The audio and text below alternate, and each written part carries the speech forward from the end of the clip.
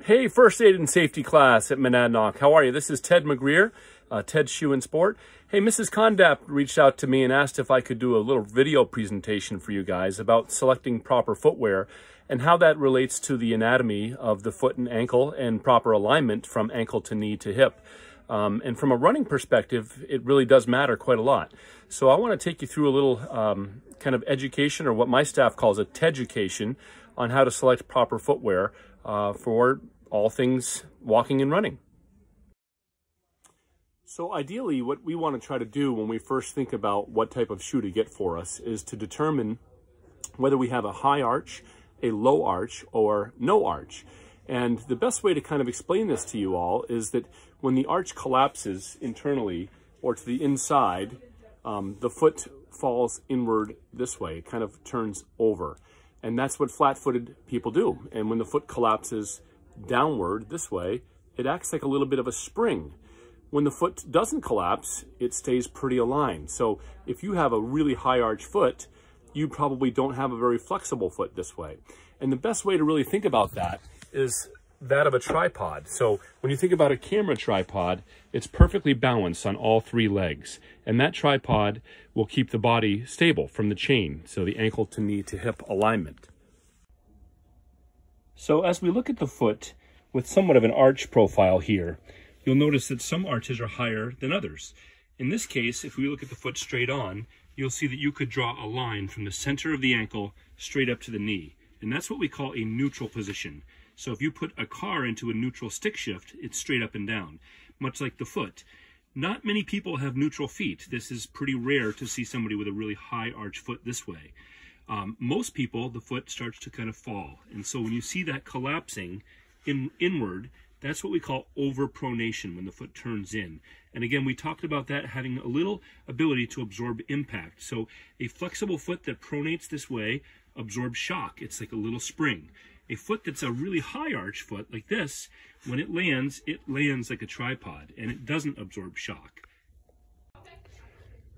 So another way to examine whether the foot pronates or supinates is to have somebody watch you walk. And you can see this line straight up the Achilles tendon shows a very well-aligned ankle to knee. This foot also has the tendency under pressure to pronate. And let's see how it rolls inward. So as that foot rolls in and then comes back out, that is what's absorbing the impact of your body weight. Let's try that one more time. You can see the arch collapse. You can see that line right up the ankle. Do that one more time. Collapsing right over. So very important to keep the alignment in check for running and walking. So when we talk about a high arch versus a low arch foot, we have to think about what the foot does when it's off the ground and what it does when it lands on the ground. Now, in this case, here's a mold of the exact same foot. You can see this foot is smaller on this side than it is here. This is the foot molded with no weight on it. In other words, not weight bearing at all. When this person steps down on the ground, you can see how much elongation or how much the foot splays and gets longer under body weight. And when you're running, it's a proven fact that 4 to 6 times your body weight lands on your feet. So when you have a low arch or a foot that's collapsing, it elongates when you put weight on it. Now, a high arch runner or walker, that foot lands very firmly and the arch doesn't elongate because it's already neutral. It's a very stiff, rigid foot, and that foot needs to be fitted differently. So one of the best ways to evaluate whether or not you have a neutral foot or you are an overpronator is a couple of options. You can do the wet test, which basically means step in or get your foot wet and walk across a concrete floor and check your arch profile to see if there's a really high round curvature. But I think the best way to do it is to stand and look at a full-length mirror with your head straight out and not looking straight down, because if you lock your knees, then your arches take shape. So the best way to do it is stand in front of a mirror and stand on one foot. And if the foot that's on the ground, if you basically bend that knee, you'll feel the foot getting flexible, or if it's nice and stable. If you have a flexible foot, that means you moderately pronate. And incidentally, almost 90% of people do. So pronation's not a problem, but it can lead to alignment issues. And basically what that means is, from a running perspective, there are shoes to help people keep better alignment from ankle to knee to hip. And so it's all about the alignment from the ankle. When we think about a proper shoe for somebody who has some stability issues or a flexible foot, we want to look at a sneaker that basically has some support in it on the arch side. Now, the best way to show this to you is if you go to, this is the lateral side of the shoe, but if you go to the medial side where the arch is, you'll see this product right here called a guide rail.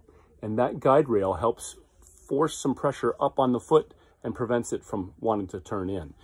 Now, if you have a high arch foot and you put on a shoe which has this guide rail in it for somebody with a low arch, essentially this could start to overcorrect you and make you fall off the side of the shoe. So it's really important that if you need a stability shoe for somebody with a low arch, that you should only put a low arch foot into this. If I have a high arch, that guide rail is going to push on my arch and it's going to make me turn my ankle. So very important to get the right type of shoe. A couple of nice little cutaways that help explain what a stability shoe looks like is if we look at what we call the midsole of a sneaker. And you can see this is the nice soft foam that's under your foot in any shoe. And almost every single running shoe in the world has a midsole unless it's considered a barefoot type shoe. This midsole foam is like a mattress. It's the same density or the same compression rate all the way around. So it's not harder or softer anywhere. It's all one density. This midsole right here, you can see has this kind of gray section that's cut into it. And this is called a medial post. So that's on the arch side of the foot. And that harder post right there doesn't compress when the foot turns inward. So that's going to support somebody who has a low arch the same way that this shoe with that guide rail has. So that guide rail is essentially a medial post helping support the arch side of the foot. So when you go to a store and you're looking for a shoe to do some running in or walking or just a lot of linear activity, you want to be able to know what type of foot shape you have, what your alignment looks like by using that tall full-way mirror. But you also want to be able to look at a shoe on the wall and say, you know, what type of shoe is this? And again, you have to look at the foam on the inside edge of the shoe. Does it have a support feature or a structure piece built into it to help support the arch? Again, if it has the structure in it and you have a low arch, that's a good fit. And as long as the shoe feels good when you try it on, there should be no break in at all. Whether you have a high arch foot, low arch foot, if a shoe fits properly, there's no break in needed whatsoever. More importantly though, if you have a high arch foot, we don't need any stability because your foot's already stable like a tripod. So that foot that doesn't absorb shock, that really high arch stable foot, only needs cushioning. So cushioning is very important for a high arch foot. Like we just said, a low arch foot needs stability, right? We know the foot's going to turn this way, but a high arch foot lands so firmly and it doesn't turn much that it needs lots of soft foam under the foot to absorb the impact force that your body is going to put into the shoe. Now, one of the challenges that our industry has is that they all have an insert that comes inside of their shoes. And this insert is removable, and you can actually put different types of inserts in. I'm sure you guys have seen gel inserts, and you can see them at the pharmacy and so forth. But this particular insert is a foam insert, or what we call a sock liner. And it looks like it has a little bit of an arch to it, where that it would support the arch. In fact, they even put a little graphic on there showing that it's got some support. Here's the challenge that I like to ask of you. If you take your finger and press on this arch, you can see that it doesn't really do anything. It's not supporting the foot, the structure of the foot. And then when you look inside the shoe, it's basically just a board. There's no arch support in any sneaker made right now. So if you truly want to support the arch from the ground up, the best way to do that is with an orthotic device that a foot doctor makes or a firm custom footbed that has kind of a shank in it. So this does not collapse. I can press on this as hard as I can, and this brings the ground up to the foot to help aid in that alignment. So while shoes have that roll bar built in, or that post, if you will, that we talked about, the guide rail, it doesn't necessarily support the underneath side of the foot. So somebody with a major alignment problem would need to have a true orthotic or something nice and firm like this product here to help support the medial side of the foot. So when we think it's time to select the right shoe for us, we know that either we have a high arch, low arch, or no arch. And if we have a low arch or no arch, we know that we need a stability shoe that has some sort of support on the inside of the foot. And maybe that foot that's really collapsing inward could use an orthotic or a special footbed to help keep the alignment intact. But if you've got a high arch foot and you go to a shoe store and you see these two shoes on the wall, How do you know which one has support and which one doesn't? Well, again, we have to look on the inside of the arch side. And you can see this ASICS shoe says Duo Max. Well, Duo means 2. So the inside of this shoe doesn't really have a big guide rail called out on it, nor does it have a big dark piece of coloring here showing that it's got some support on the inside.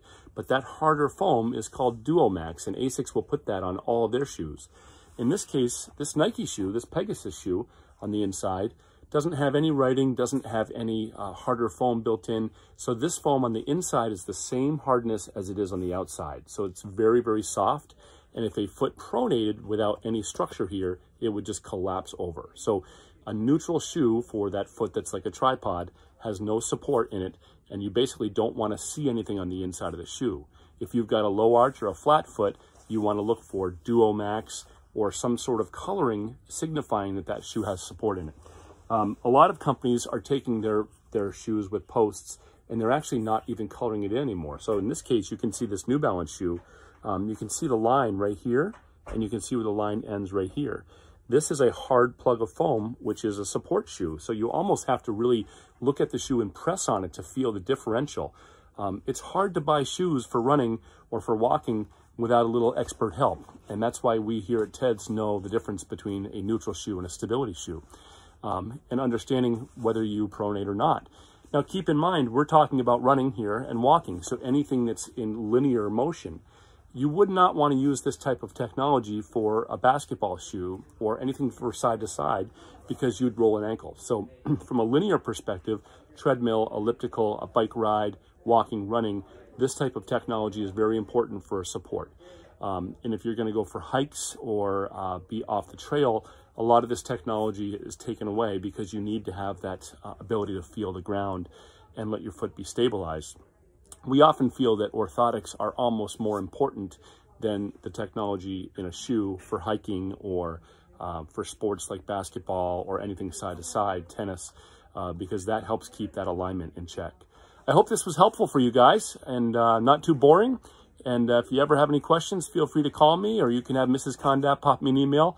But I'm happy to help you, and this has been a lot of fun. Take care.